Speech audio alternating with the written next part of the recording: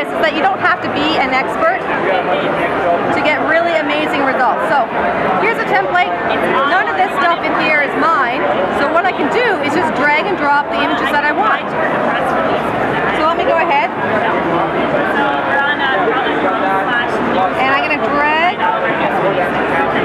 going to drag in my own photo and actually replace everything that is on this template.